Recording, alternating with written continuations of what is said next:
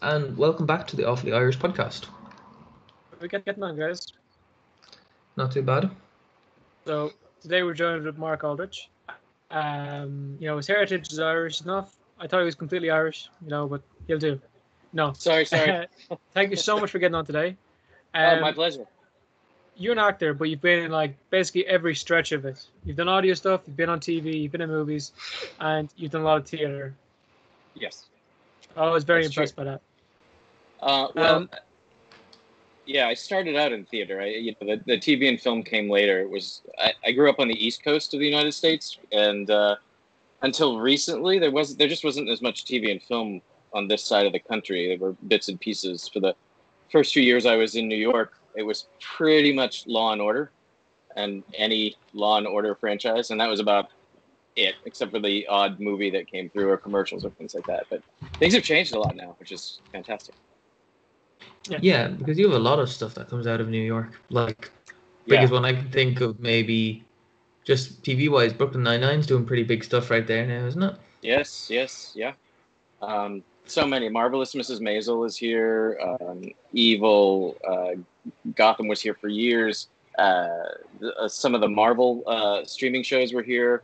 They're now sort of moving over to Disney Plus, away from where they were, so they're in hiatus. But yeah, there's so many here that I can't even think of them all, which is fantastic for us actors. Yeah. Mm. And I'm sorry I'm not Irish. I wish I were. Oh, look. Put it that way. We have everyone on. I was just kidding. I was trying to make a joke and it wasn't too funny. So, how long have you been an actor? Tell us how you started and how you've gotten to where you are now. Well, it's funny. I started in school. When I was a kid over here in fourth grade is about when I started.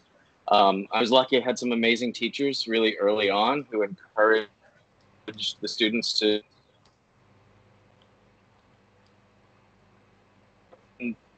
Virginia, which is out of Washington, D.C. Broadway and TV and film isn't something that you really aspired to at that point. I mean, I was a fan of those things, but I never imagined that I would actually do them myself. But then one thing led to another. I went to school. I thought I was going to become a lawyer. And before I knew it, I had my degree in theater. And before I left school, I had already booked some non-union work right out of school. So I went on the road with a couple of shows, and one thing led to another. And I sort of never looked back, which is, I know, unusual, especially for actors in the U.S. If they don't hit it big quick, usually there are lots of struggle stories along the way. And not that it was always easy for me at all, but I've been very fortunate that I just kept working and I kept moving forward. And as things changed here in the U.S., my career changed along with them, which is, I guess, sort of what you need to do as an actor is adapt and keep moving. Yeah, there's a lot of change going on in the world right now. We're seeing that go like a wildfire. But a lot of actors are kind of stuck because, well, how much acting can he do at home? Very, very impressive. I think the BBC made a play using Zoom and B-roll. I saw that. I didn't watch it, but I saw that it happened. Yeah. I think it's challenging everyone's creativity right now. I know here in New York, we were hit really hard, really early, and people are still very skittish. No one's really doing much of anything, even in terms of just being outside of your apartment. So, but I have friends who do Zoom play readings and concerts and benefits, and everybody's trying to remain creative, but nobody really knows where the end lies. So we're just, like I said, just trying to adapt and move forward. That's I guess all we can do. Yeah. Yeah, it's a hard time to be an actor right now. We've had our fair share of actors on the last week, last 2 weeks even, and all the same, just no work. Got to keep busy. Yeah.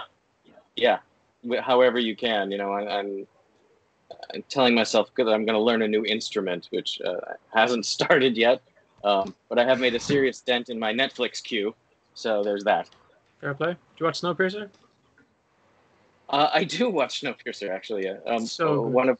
One of my good friends is Lily, the redheaded sort of first class passenger who causes a lot of trouble. Oh, yeah. I asked her to get on this before. Yeah, she was in the Slenderman movie as well, wasn't she?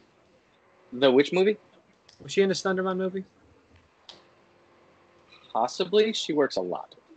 Her name is Carrie O'Malley. Talk about someone who you would think is Irish. Very Irish name. Yes. Oh, she's what's her character's name again? Lily, I think. Yeah. Yeah, she's cool. I like that character. Yes. Yeah. That's really so cool. yes, I need to watch Snowpiercer. I'm supporting friends as well as watching good television. Yeah. Oh, it's brilliant. Which there is a lot, because there's a lot of good TV. I think the Emmys, the nominations came out yesterday. Didn't they? It just came out yesterday. Yeah. Yeah. What is the season 2 trailer? Yeah. They haven't finished shooting season 2 apparently, but they know that it's happening. So yeah. That's good. Yeah, the Emmy nominations, it felt kind of strange for them to come out in the middle of everything that's going on. It seemed sort of so weird. It was sort of out of sync with reality that the Emmys would still be happening while everything else has stopped. It was very odd. Yeah, like we're all watching old TV and old movies, like just nothing new coming out. All our favorite series stopped, and then bang. Right. Yeah.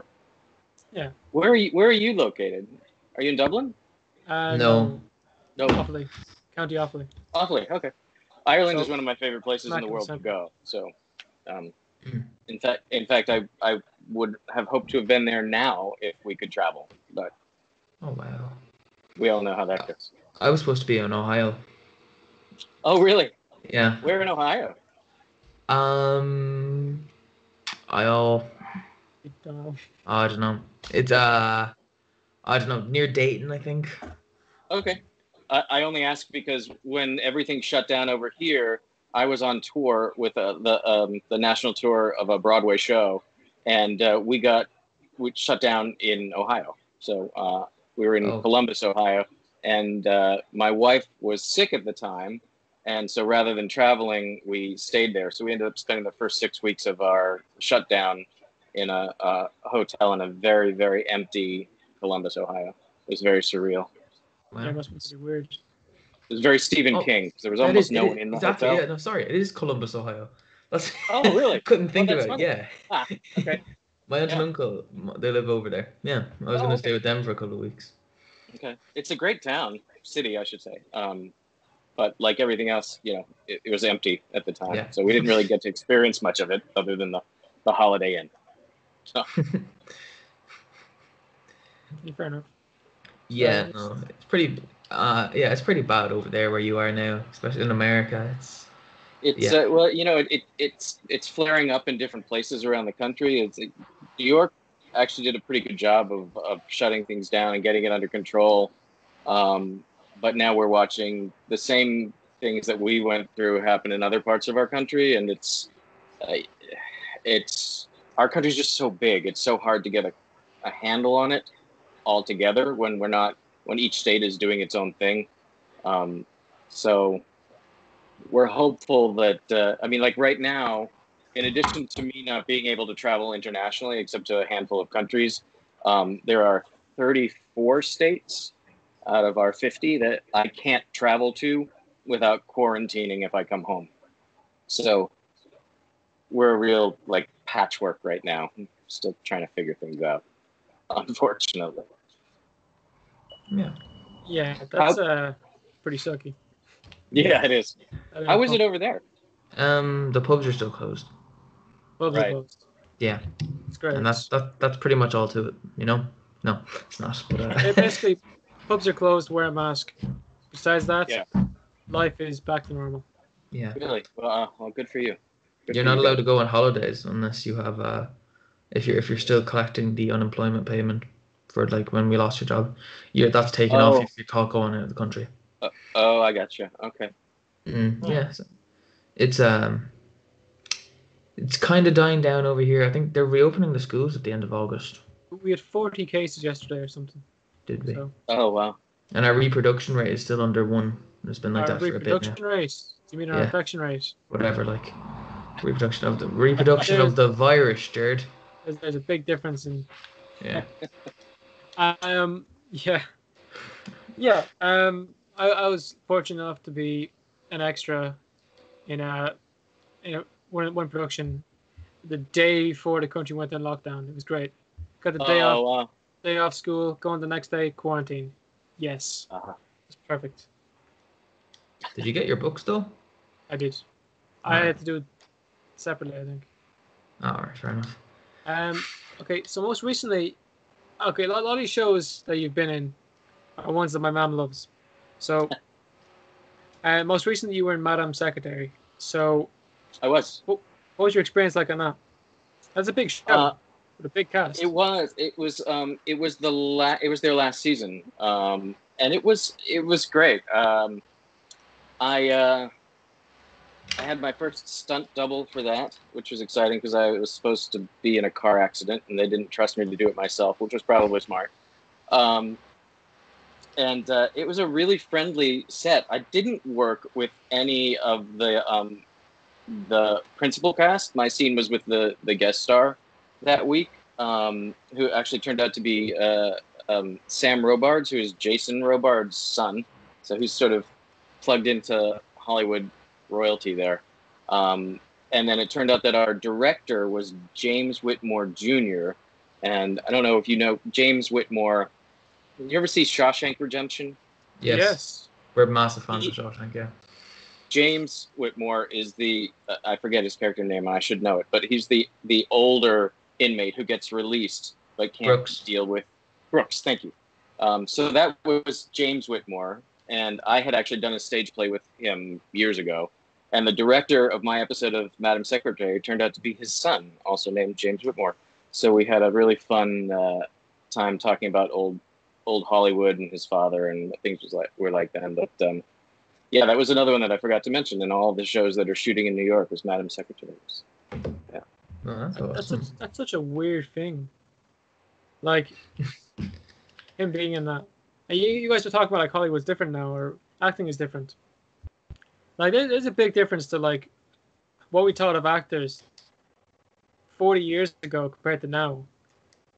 Oh, absolutely, yeah. Yeah. Yeah, Hollywood is a lot more plastic. I think I think that it's more. It's a lot more public now. Like it's a lot more public. You want to be up there, your privacy. Like the further you go up, the further your privacy goes down. Exactly. Yeah, and it's all packaged. You know, it's they come up with casts on paper a lot of the times, as opposed to giving it to them because of their acting ability necessarily.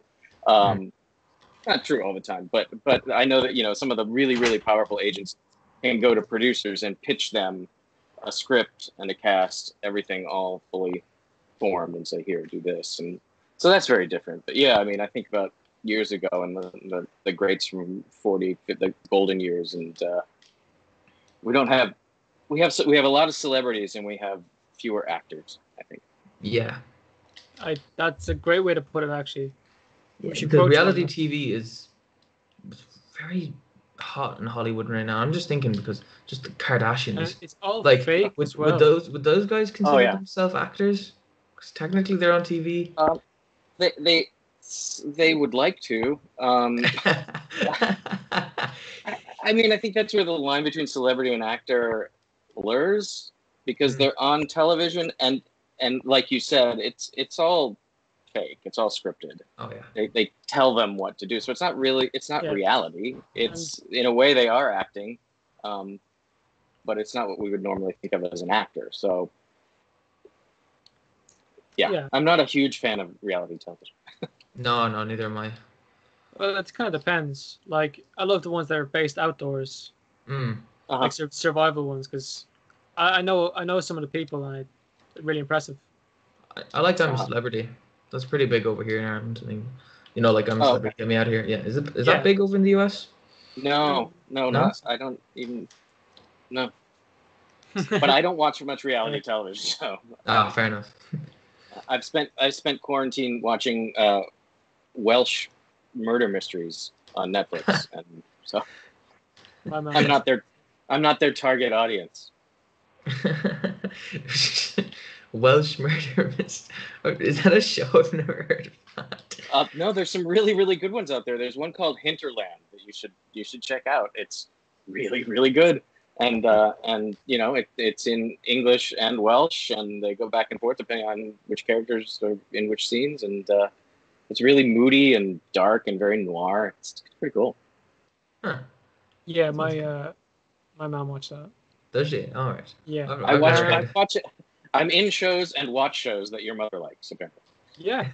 You two would probably get along really well. Ideal character, ideal actor, character as well. You're a bit of a character. And then going on from that, my mom absolutely loves. We've sat down many a day and spent the entire day watching it full. Oh, okay. Yeah. How was your experience in that? Because that's a great show. It was really fun. It was their first season, and it was pretty early on. I can't remember which episode it was of the season, but it was fun because I was the jury foreman, so I was there throughout all of the courtroom scenes, and it was a really lighthearted set. People had a lot of fun. Michael Weatherly was talk about characters. He was definitely a character, and I think it was an interesting experience too, because one of my closest friends from the Broadway production of Newsies was also in my scene as the expert witness in the courtroom. So we both knew, because we talk all the time, we knew that we would be there together, and we got to just hang out and have fun on set, and that never happens. But yeah, that show is doing really well. I mean, you never know in a season 1 what's going to happen, but they're doing really. They've hit their stride, I think. That's pretty cool as well. Just way you said it's doing well. Well done on with a lot of shows and with like casting calls, I think it's a lot of luck whether someone or something does well. Do you know what I mean? Because you got to have a lot of luck. You have got to get a good agent. You got to be really good. Got to have the right line. It's just it's very hard to get into, have a good show, or have, make it big in acting and stuff. I think that making a big thing can be pretty bad for your mental health. Yeah. Like, if you suffer from like bad mental health in the first place, and you're going to these casting things, you're not getting picked. It's like a talent competition, and you're just giving it your best. And if your best isn't accepted multiple times, you're gonna feel pretty bad. Especially if you have initial problems. Well, yes. Rejection is definitely part of the game. I mean, that's just the way it is. I go into auditions. I mean, the way I try to keep myself sane about it is I go in, I do my job, and when I leave and the door closes behind me, I don't think about it again. You just can't. You got a good way about it.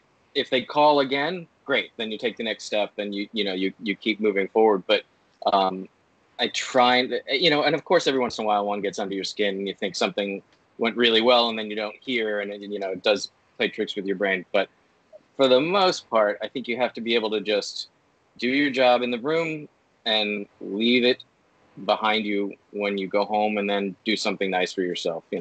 Take yourself out to lunch or go see a movie. Well, can't see a movie now. Can't go out to lunch now either, actually. But yeah. You're not just thinking, you're not getting paid for lunch. You're not getting paid for the movie. Good luck. Yeah. That's one cool thing in New York. Was it like you can go to, if you went to like all the restaurants in New York, like for every meal or whatever, like in a row, a new restaurant every day or something, it would take you like you would never finish. Yeah. You would never finish. By the time you were done, half of the ones you'd gone to at the beginning would be closed, and they'd all be new places, and you'd have to start over. And they'd all be turned into Starbucks. Well, yeah. All replaced by chain restaurants. Yeah, that is true. I mean, we're fighting it, but even New York is sort of sliding down that slope. But It's a shame because normally those little family-run places are so much better. Yeah, Thankfully, absolutely. in Ireland, we've plenty. Like we haven't gotten, they haven't been damaged too much by big chains. I was surprised the last time I was there that there was a Supermac on the Aran Islands. Supermax, yeah. Seriously? I Yep. didn't know that. Yeah, there's. Yeah. So We're we big went into to our Inisheer. We Supermax, didn't go to Inisheer. you know? What It's were you like, doing there? Just traveling. What's your Just favorite spot in Ireland? oh, Give us that's a a tough list. one. Put them in order. Uh, no. I'll just say, I normally head west when I get there. Yep. Yeah. Well, just put it that way. And if and pretty much anywhere on the west coast, I can find ways to be happy. Although I do love time in Dublin as well. Anywhere I am in Ireland, I'm going to be happy. But the first thing I do is head west. Yeah, because I think when people think of Ireland, the first thing they think of is Dublin. But Dublin is tiny. Dublin is like one of the smallest counties we have over here, and it does not represent the rest of. We, I live on a bog. I live next to a farm. Do you know what I mean? Yeah, yeah. That's for the majority of us. No, yeah. Dublin. When people think about it, they straight. And you even said it yourself. You were like, "Where are you guys from? You're from Dublin." I just thought, no. Right, right. It's because, and No, it's not against you. It's just because it's what you associate Irish people with being from Dublin. Yeah. yeah, and it's Yeah. very international now. Like it doesn't feel as Irish as many of the other places where you go because it's become such an international city, which I don't mean as any sort of knock on it. It's Huh. just it's an international city. Yeah. But like normally if you're going to Dublin, you kind of expect like leprechauns going around in their big green shirts with a top hat on and a pint of Guinness in one hand. Yeah. But when you don't see that, most people turn around. Fair play, you went the whole way. No, You went to Galway where the actual, leprechauns hang out, man. Well, yeah. good on you. Yeah, actually, a lot of them in Limerick City these days. Yeah, yeah. Fair play to them. And sure, they all owe us money, but sure, they won't pay us back, the Sure. bastards. There's no going back to get that off them.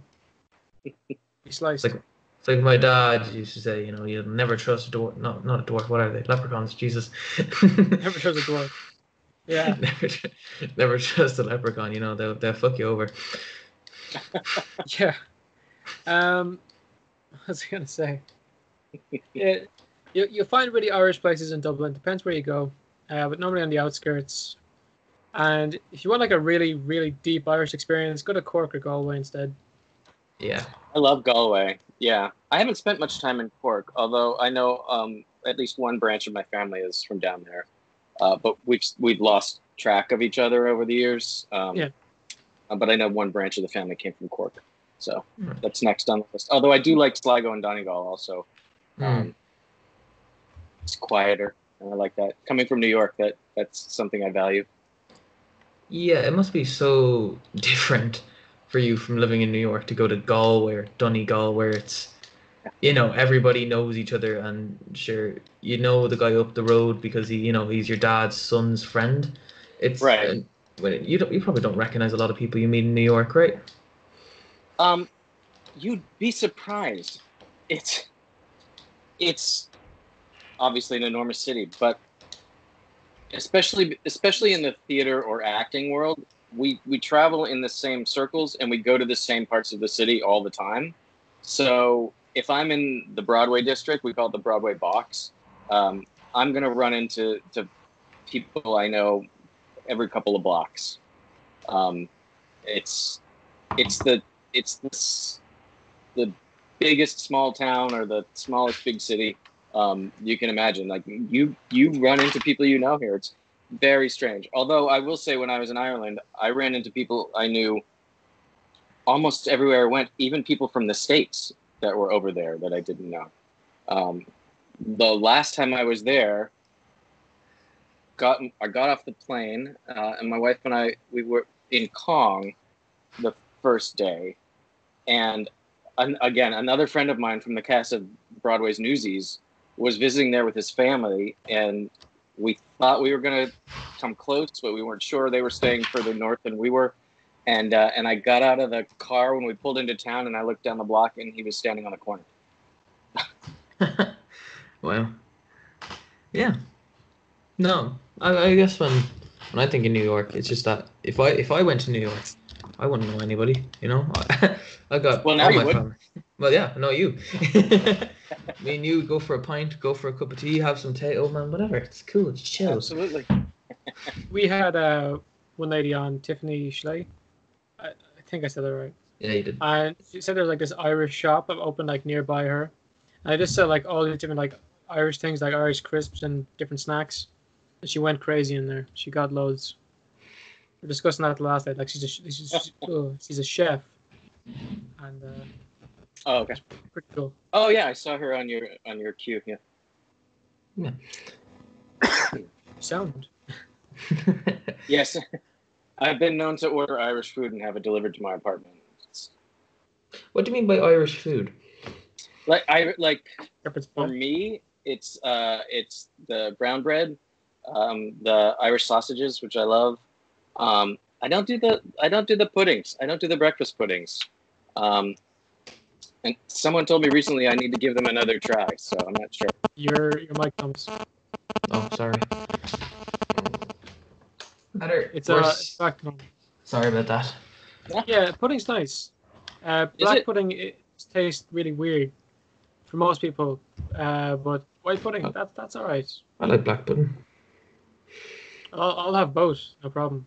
Just prefer white pudding. Next time I'm there, I will give it another shot. A full Irish breakfast, just perfect. Change your life. Probably clog your arteries, but it's change your life. True. You got your scrambled egg, you got your beans, you got your toast, you got your sausage, your rasher. Yep. Your pudding. Nice warm cup of tea beside it. Yeah, see, here in New York, we don't really do that. For the most part, if you have breakfast, you have it on the way out the door as you're running to be someplace. So. Unbelievable. Yeah, like, you guys got like a real stressed atmosphere in the States. Like, it's really like, gotta go here, gotta go here, gotta do this, gotta do that. Yeah, especially in New York. I mean, that's just the way of life here, which is why what's going on now is so strange, because you can't do anything, and New Yorkers don't know what to do with that, you know? Yeah. Were the riots, or were the protests bad or good where you were, or? Well, I mentioned that we were in Ohio at the beginning of the shutdown, and we were about a block from the state capitol. And that was, it seems like forever ago, but you know, at the beginning, there were people who were protesting having to stay home. They were protesting that the stores were closed and that they had to stay in their homes. So those were the protests that I saw firsthand.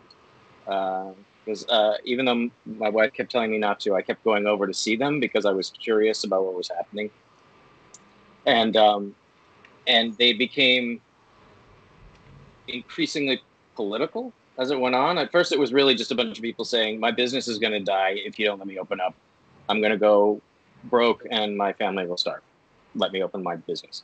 And, you know, agree or disagree, you can understand why someone would be panicked at that point. But then it became more political, and then it became about, there were people there with their AR-15 rifles and, walking around in full camouflage. And it became something very different. And luckily we left not long after that, so I didn't really stick around for too much of that. And that's terrifying in the first place. But that's really weird for the rest of the world, because exactly. I think it's only you guys, Mexico, and is it Guatemala, are the only places that have like guns as a constitutional right. And people walking around with ARs sounds terrifying to me. If I seen that in Dublin, I would go the other way. I mean, it's still shocking. Before all of this, in New York, it was still surprising to me to we have armed, police units in the city, and they're frequently in the subway stops or whatever patrolling. And sometimes you'll see them, if it's different units, will carry those weapons. And it was always sort of jarring to see them on the platform when you're waiting for the train or things like that. That was weird enough. But then to see just regular people off the street gathering at a state capitol and all carrying their, semi-automatic rifles was, it's, even for us, and New York is pretty strict on stuff like that compared to some of the other states. But I wish we had a better handle on that. Yeah, because it's scary times at the moment. I can't imagine being in your position, living in the United States right now. Like, you got some of the worst cases of COVID, and then people are protesting, and everyone, you're entitled to protest. It's a bit scary. If they go bad, they get scary very fast. Exactly. It's kind of amazing how quickly we went from thinking of ourselves as, sort of being this shining example for the rest of the world about, freedom and liberty and taking care of each other, and how quickly we found ourselves in this position now, which is, we are definitely the worst in the world in terms of COVID right now. I mean, there's just no denying that. And then the violence that is sprung up as a result of and around that is really, it's exposed a lot of things about our country that I think a lot of people either didn't realize or didn't want to realize. So we got some work to do over here. What do you think got you into this position?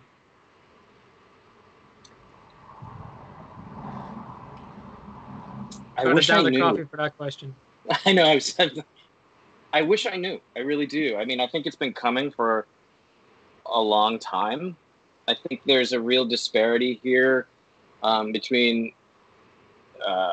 There's not just a racial divide, but there's an economic divide. Like there are the very, very wealthy, and then there's pretty much the rest of our country. Like, it's confusing right now. You guys have such a high standard of living compared to the rest of the world. You think that would just lead to like happiness and positivity and hard work, and right. It doesn't lead to hard work, but you wouldn't think it would lead to like interesting visions. It's right now because we're at the first of each month a new round of bills is due for everybody here. So we're seeing, like we were talking earlier about the mom and pop shops and restaurants and things like that. And those are some of the first ones to go, who are going under because they haven't been open since March. But in addition to that, I have a lot of friends, and many of them are actors. And for obvious reasons, there's no work to keep you here. And that's why we come to New York. So a lot of people are moving. And somebody sent me a picture the other day. Hell's Kitchen is one of the neighborhoods right by all of the Broadway theaters in Midtown Manhattan. And they sent me a picture of one of the streets there, and it was on both sides. There were moving trucks loading up because it was the end of the month, and people can't justify staying if there's no work. So they're packing up and leaving. And I don't really know what it's going to be like when things get back to normal, whatever normal is going to be. But a lot of people are leaving right now because that quality of life that we all assumed was here was taken away really quickly. So yeah, I have a lot of friends who are staying with family or just letting their apartments go and moving back wherever home was, wherever they came from. So it'll be interesting to see what New York is like when we start to come back, because it's a difficult place to live when everything is going well, just because it's expensive and it's crowded, and right now you can't do any of the things that you came to New York to do. Our lives here aren't really focused on our homes, on our apartments. They're usually pretty small and functional, and they're there so that you can be here to do other things. And throughout all of this, we're having to focus on the fact that we're stuck in those small spaces. So you make a lot of sacrifices to live here in New York, and right now a lot of the benefits have been taken away. So, wow, this conversation got heavy. Yeah. I kind of wanted to like catch you off So I accomplished that. No, not in a bad way. Just He's a dick, Jesus. no. Poor It's Nah, I'm part of messing. what's going on in the country he lives in. So I'd like to hear his perspective on the issue. Oh, yeah, Yeah. I get that. No, it makes, and it's actually nice to talk to.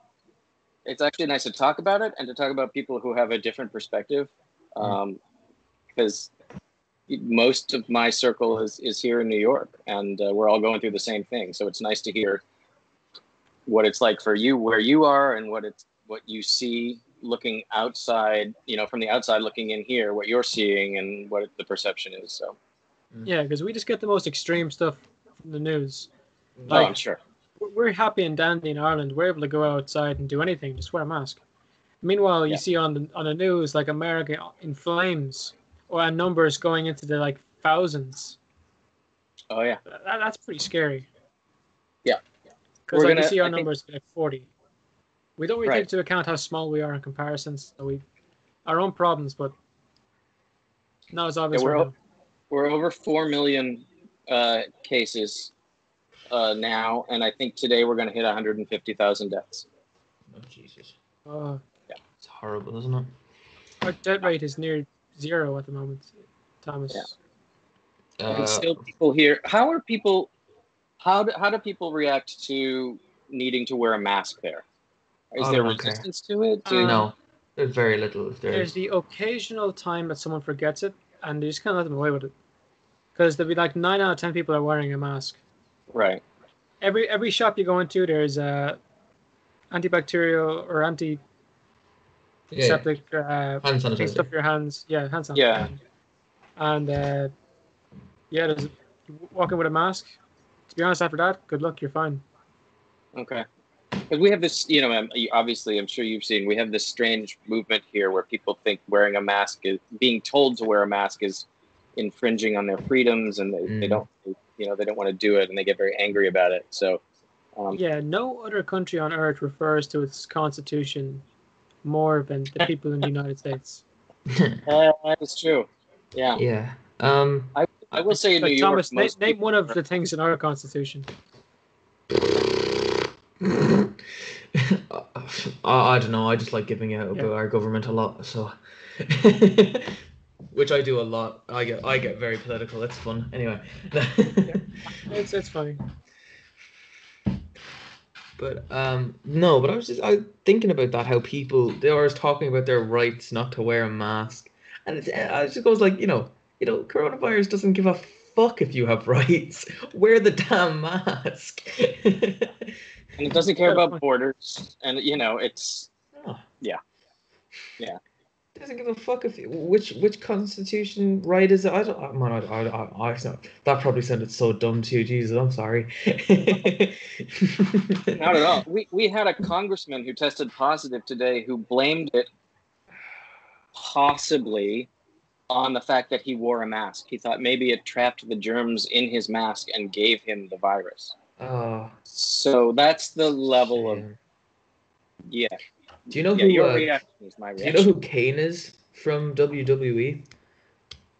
Yes. Oh, yes. This do you know how he's like? Isn't he like the president of something? Or he's not a president, but he is a mayor somewhere in America at the moment. Somewhere.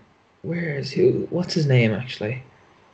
He is he's the mayor of Knox County, Tennessee, right? This guy right here, who constantly wore a mask, is against them. Of course. Of course. Like if someone told him he had to. How do you feel about that? Because our government tells us to do it. Realistically, they have experts in. They know best. We all agree with this, and 9 times out of 10, everyone does it.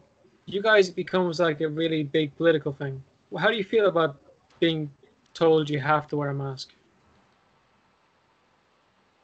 Personally, fine. I mean, if that's what it takes to beat this thing, and to keep myself and my family and my neighbors safe, I couldn't care less. Really, I've got one right here. I have friends sending them to me from all over the place. I got mine right here.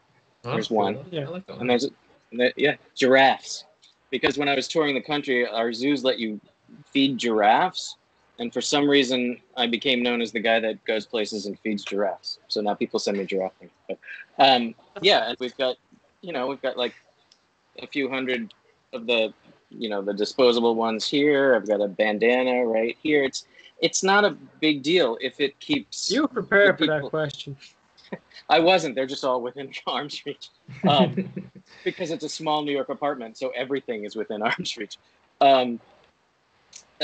So I think our biggest failing is that we didn't have a clear message coming from our leadership.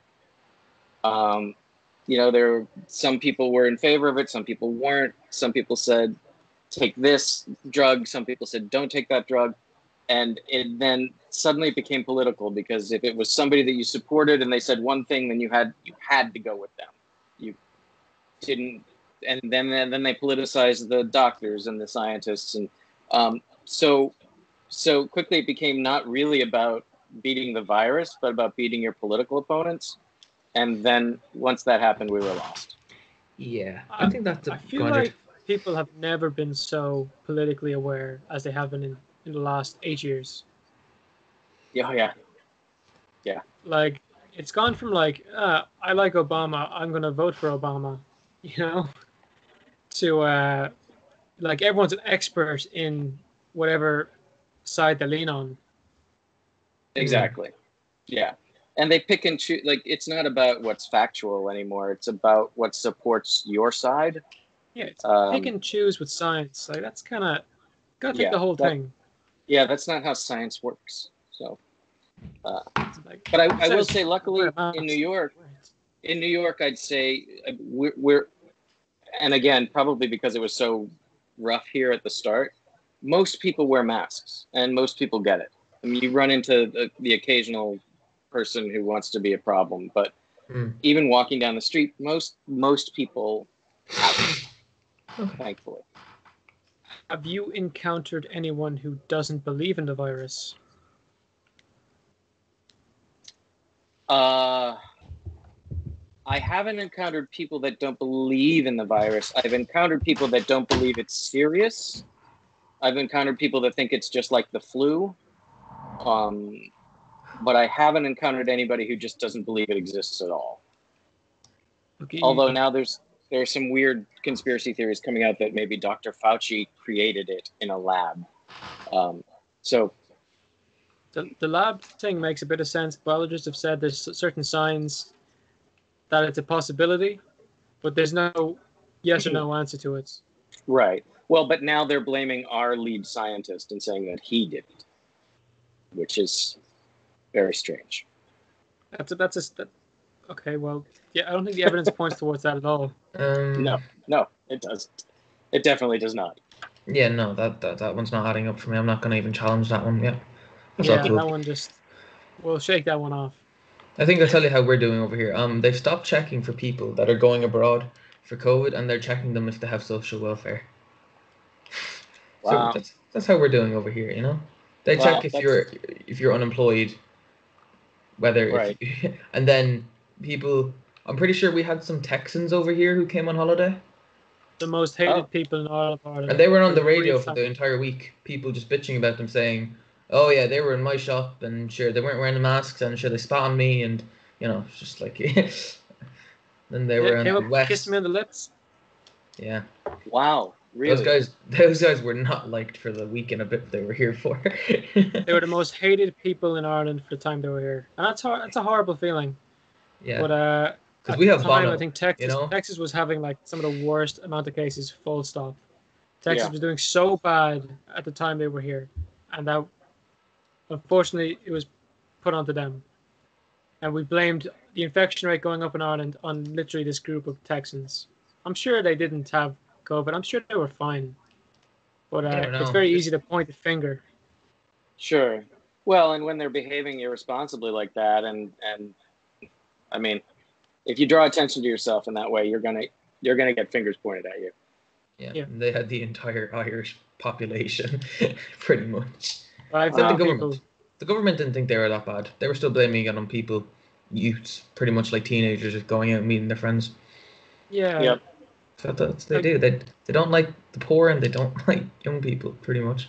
I'll be like honest with you. the infection rates coming were like in like the 40s, like people who were in their 40s. The death rates were people in like their 80s, and then like they were like still like yeah, it's young people Mm. who are staying at home, like who can't leave, or they're living with their families. Right, right, Because right. a lot of students have to like go straight and move back in with their families for this. Sure, of course, yeah. And then they were gonna make us do our exams, where it was like pretty much the height of what it was over here, and I don't like the government, man. I'm just not a fan of our current government. Mm-hmm. Yeah, We had 5 homeless people died last week, while 3 of the super junior ministers got 16K increases in their wages on their 124K wages. Like Wow. but they took a pay deduction, didn't they they? took, yeah, they were forced to take 10%. Everyone was. I don't know to deal with that because like junior ministers can't vote for themselves to get more money. That came from higher up. Still, But I do appreciate that they did take a 10%, took 10% off it. Like that's a good thing I know it is a good thing. because it shows they're a bit more aware of what's going on than we give them Right. credit for. Yeah, It just got political very fast. You're an yeah, actor. yeah. You're a very good actor. You're a top class dude. Nobody wants to talk Um, about politics. We'll leave that for the 6-1 Eh. news. I've never seen a guy get sprayed in the face and die in the same way you have before. Your appearance in Gotham was pretty funny. I'm sorry. It was really good acting for how you made the character. Well, what's funny, I love that scene. It was so much fun to shoot and Yeah. really bizarre, as you would imagine. But that wasn't the scene that was on the page when they cast me and I got the script, and I was originally supposed to be beheaded. Oh wow. Jesus. And I was so excited to do that stunt, and I thought, wow, are they going to have like a prosthetic head of me? How does that work? Do they have like spare heads and they just put a wig on it, or like what's going to happen? And then we got there, and then the script changed, and when I got to set, and you saw how it turned out. So rather than getting decapitated, I got my partner killed instead. But it was still fun. It was a lot of fun to shoot. I did love a certain part that you were looking to like a square about this big, and then Yeah. you were like telling the guys to look. But your face is like right here, and you're telling like guys look.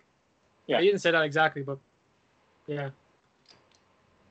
Yeah. Yeah, It was funny. Like I shot that the same week that I shot an episode of Marvelous Mrs. Maisel, and they couldn't have been like more different experiences. Mrs. Maisel was like so specific and very precise. Like you have to hit your mark. You have to say exactly what's on the page.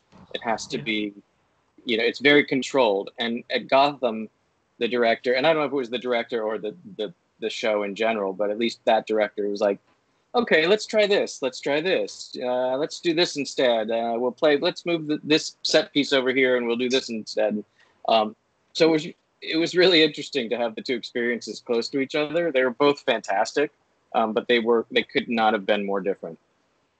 you are best known, at least on IMDb and from my own personal experience, best known for your role in The Marvelous Miss Maisel.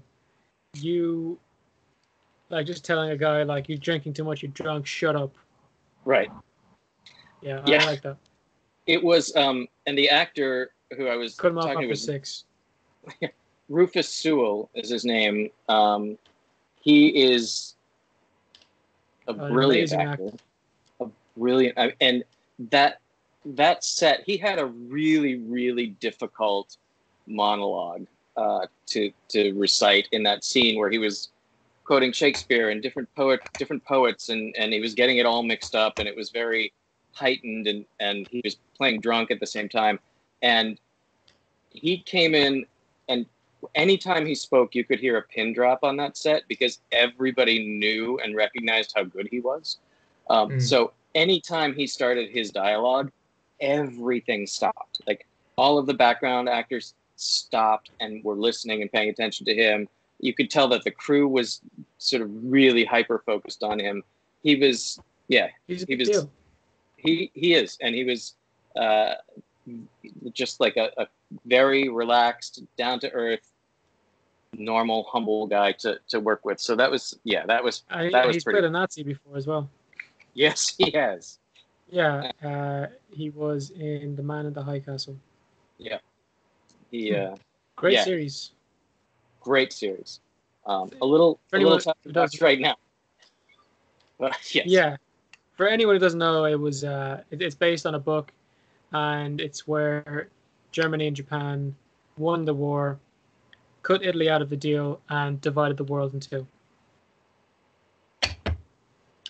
So yeah. Alternate just a little history. A little light television. Yeah, a little. Yeah. Like, yeah. Yeah. It's crazy. Yeah. So yeah, look, if you can play a character like that, and you can play a Nazi, and you can do a lot more. Like, it's got it going well. Yes, definitely. Yeah. You said you worked in. Sorry, Jared, go on. I was going to say, how much would someone have to pay you for you to play a Nazi? Jesus, man. I wouldn't be comfortable doing a role like that. Yeah. You know what's funny? It would depend on the project. It would depend on the role. I get teased a lot. It's a running joke amongst a lot of my friends here in New York, especially mostly on stage. For a long while, I played really bad people.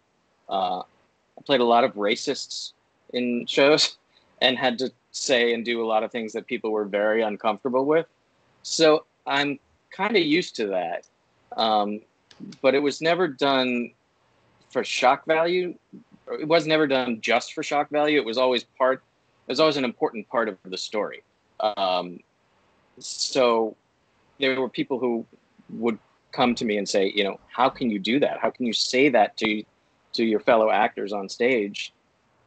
And for me personally, I had to respect my fellow actors enough to go there in the story so that their work could receive the response that it deserved. I don't know if that makes sense, but no, it does. Yeah, it's all part of the bigger picture. And if the bigger picture is one worth sharing, then I'll go there. So I would probably play a Nazi if the project were right. Although I will say the state of the world right now is a little different, and it would take a little bit more convincing at the moment for me to do that. Yeah, definitely. You thought about that really long and hard. But then you got people like Taika Waititi who wrote the bloody script for Jojo Rabbit to play Hitler. Right. That guy's out of his fucking mind, Jesus. That was a brilliant movie, though. You cannot. It was a deny brilliant movie. Oh, yeah, I love that movie so much. Yeah. Yeah, you get a lot of backlash for it anyway. Like, I don't even know how I ended up asking that question. I'm sorry. No, it's fine. It's an interesting question, and it makes sense. That's one of the weird things about being an actor is sometimes you play not very sympathetic people, to say the least. Yeah. I mean, I've said some really horrible. Yeah. Otherwise, there's no story. I had to say some really horrible things to some really good friends on stage, but we know it's our job, and then we leave and we go out and have a beer or whatever. Yeah. I think that's what a lot of people don't understand is that's exactly what it is. Yeah, it's people that can't distinguish between you playing a character and you as an individual. I think remember that guy from Game of Thrones? The guy who played Joffrey. Oh yeah. He had to quit acting, didn't he? Because people were bullying him because of like the stuff he did in the show. That's horrible. Yeah. What do you do? In Game of Thrones, he like killed like a lot of really cool. Like people were like, "Oh man, yeah, you're like the worst person alive," and people on the streets would like, scream at him in his face and just Yeah. So you had to quit acting. He was a really cool dude, though. He is a really cool dude still. As people know, like being able to distinguish the show from reality. Yeah. Like if I had the audacity to go up and shout at an actor because they played a villain once, you know, what kind of world are we living in? I definitely, after my first Broadway show was called Ragtime, and I played a very racist person in it, and frequently people would not speak to me after the show because it's not unusual for there to be people at the stage door when you come out who are looking for signatures or souvenirs or whatever. And I was surprised at first, and then I kind of accepted it and just chose to think that it meant I was doing my job. That a lot of people wouldn't speak to me, and thought that what I was doing on stage was me. It's interesting. People definitely blur the lines. Yeah. Which is weird to me, but hey. Yeah, some people can find that hard, and I don't know what it is. I guess it's kind of like not thinking about it too much. Yeah, like if you're getting mad at someone because they just played a character, and obviously if you're mad, they did it convincingly. Like that's not very good. Yeah. How did you guys start your podcast? What was the impetus behind doing this? Well, Jared said he'd love to be a dictator to some people, and so he said no. I wanted to do a podcast for a while. I knew the guys wanted to do it before. I put up a post on Twitter saying, thinking about starting a podcast, who's in? And the lad said, all right, let's do it. And the same day we started. That's not true. I mentioned to Jared I had human rights, and he said nope. And then he said, we're doing the podcast and you're working 24/7 and no bathroom privileges, and laughed. Yeah, nice. Then we have these running gags that like he's some dictator. Yeah. We call them gags, but everybody knows they're real. After about episode 20, they decided, okay, let's try and make Jared into a big dictator. But you're just playing a role. Yeah, I'm playing the villain here. Yeah, he's acting. No. And one day someone's going to take him seriously and not understand he was kidding, and I'll get cancelled. I write secret messages in my tweets like SOS and help and all that. I don't, but I'm actually going to start doing that. Thanks. If one person takes that seriously, that's all it takes. Guys, we got to help this guy. He's working at the Awfully Irish podcast. He says that he doesn't have human rights anymore. The reason I wanted to talk to you today was you've a lot of experience with basically the whole shebang of what acting is. You've done nearly all of it. Last part we got to cover is you've done some stuff as a voice actor. Am I right? I have not as much as the other things I've done. In fact, the first real thing I did was the first sort of standalone project was last year when I did an audiobook musical, which was the only the second one that's ever been done, and I loved it. So I'm actually it won some awards and it did pretty well. So I'm hoping that leads to more, especially now because most actors, for them now, acting is a microphone in their apartment. Some of my very good friends make their livings from recording audiobooks.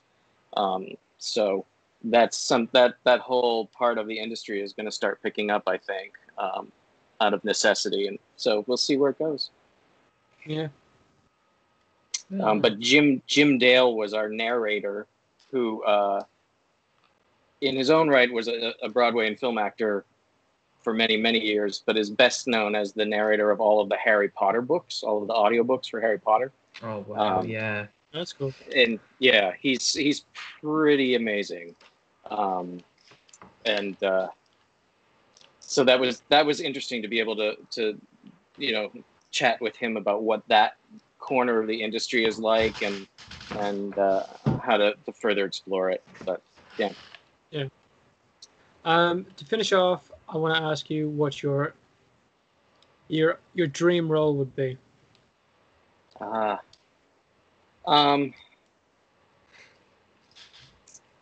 It's funny. because I started out in musical theater as a singing actor. So people usually relate that, at least for me, people relate that to musicals, to stage shows. And for me, actually, as I've done more TV and film and experienced different parts of the industry, I think my answer is sort of the same. It hasn't been written yet. Like, I want to do something new. I want to be the first person to do it. I'd love for it to be something that has an extended life. So I would love to do, some sort of series or or even a full-length film where you take the time to get to know one character and show all the different sides of him. But I've always been most excited by new works and being the first voice to speak those words. So my answer to that question really hasn't changed from when I first started my career, which is, it hasn't been written yet, but I'll know it when I see it. Yeah, that's one of the more complex answers I've gotten to that. So that is impressive, though. Like, what do you mean? Like, kind of like a lot of insight on this one particular character.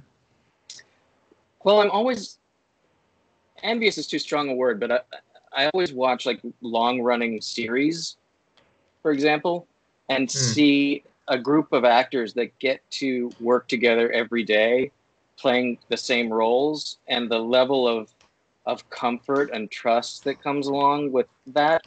I've experienced it in stage shows and Broadway shows where we've been around each other every day for years. But we're doing the same thing every day. We're doing the exact same show the same words every day. It's, it changes a little bit every night. But the opportunity to be around a group of actors playing the same characters in different situations over an extended period of time, to me, seems like it would be really freeing and really creative, and that you would be able to explore in a way that you can't when you're a guest on a show. You come in, you're there for a day or a week or a month, and you're always the new person. So there's always an element of, I have to get this right. I have to prove myself. I have to show them that I belong here. And they've already established their relationships, and you're not really a part of that, even with the most welcoming of casts, which is all that I've worked with seemingly. But you're still an outsider coming in for a short period of time, and then you're leaving. And I've always thought that would be really amazing to be able to go to work every day for a long period of time, exploring the same relationships and groups of people. That kind of sounds like a mixture of like a daily vlog and the Truman Show.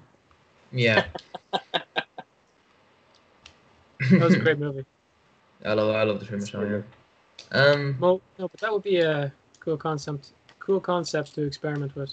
Yeah. It's a bit like doing a TV show, because with TV shows, you got this one character or the couple of characters again, but they're on life journeys with one another. You spend, Jesus, maybe 40, 50 hours with these same characters. You go through shit together. You're part of it, by the end of it. Yeah. That's exactly what I mean. Yeah. Yeah. Cool. So, guys, I think it's already time to finish. Yeah. So, guys, this has been Mark Aldrich. It's been a pleasure to have you on. Thank you so much for getting on. It's my pleasure. Thank you for asking. Glad we got to pick your brain and ask you some weird questions. I'm always up for weird. You've been great the whole way through. Thanks very much. I hope when the world gets back to normal, we can meet up for a pint. Looking forward to it. We've got a lot of pints with a lot of people to meet up, but I'm looking forward to it. Yeah, that's great. I'm looking forward to it, man. And if people want to follow you, they want to check you out, where can they find you? Insta and Twitter at Mark the Ginger. And you can also find my website at markaldrich.net. those are the best ways. And I'm pretty responsive, so find me. Let's. You answered very fast. Nice. Well, there's not a lot else to do right now in New York, so chances no, are time for you. Yeah. So thank you, guys. Yeah, thanks so much for getting on, man. My pleasure. Yeah. Awesome. Right, and So, take it handy. Thanks to everyone who listened. Like, subscribe, tell your grandma, and take it handy. Good luck. Good luck.